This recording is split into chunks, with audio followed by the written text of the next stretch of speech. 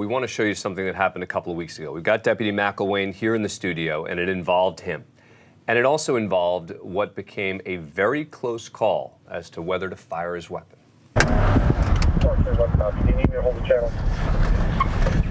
I'm just trying to catch up to him. He's going northbound on Barnes Parkway.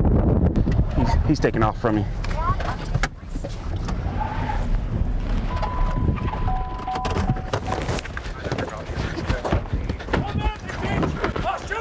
Hey! Drop it! Drop it! What do you have?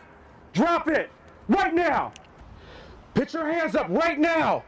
You do not move! Do you understand me? You do not move! Go to your knees! You go to your knees! Go to your knees! Keep your hands behind your head. Lock your fingers. Do not move. If you cuff me hard, I will kill your family. Do not move. If you cuff me hard, I will kill your family. Do not move. You need to cooperate. No habla inglés. We do not want to hurt you. Hurt you. Hey, do not touch that phone. Do not touch it. I'm telling you. Put your hands Hands straight up. Hands straight. I'll drop you. Drop you? I'm telling you, don't. You drop you. You're asking me to drop you? No habla inglés. Hey, I'm just gonna cuff him. Yep. If you hard, your family's dead tomorrow. If you cuff me hard, your family's dead tomorrow. If you cuff me hard, your family's dead tomorrow. Good. Right, stand up, dude. Good. Trash my things. Thanks. Appreciate that. Your family's dead tomorrow. Dude, you know he almost got shot over holding a flashlight at me?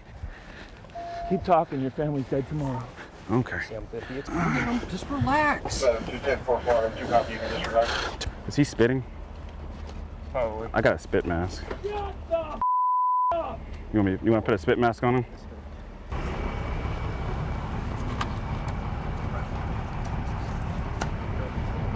All right, ready? All right, just have a seat, man. Have a seat right here.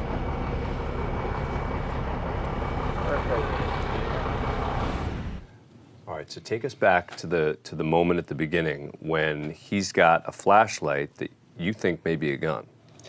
Yeah, it was pretty intense, but luckily I had cover behind that gazebo there, that brick gazebo, which gave me that extra second to be able to define what exactly was going on.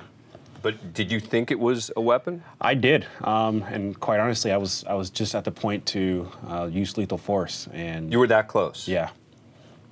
It was it was pretty intense, but fortunately I was trained well, and I've worked with 2 great senior deputies when I got on patrol, and that's the end. But you were there alone at the outset, right? And that's part of what made it so potentially dangerous. Yeah. All right, we got a couple of questions from Twitter about this incident because a lot of people did watch it as it happened. We've got one from at the Josen 1977 on Twitter asking, Ask J-Mac, were you scared 2 weeks ago when that guy threatened to kill your family?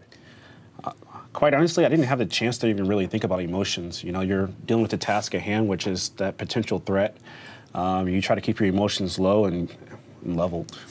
And then we got another one from at Darian asks, is that the closest you've had to an officer-involved shooting?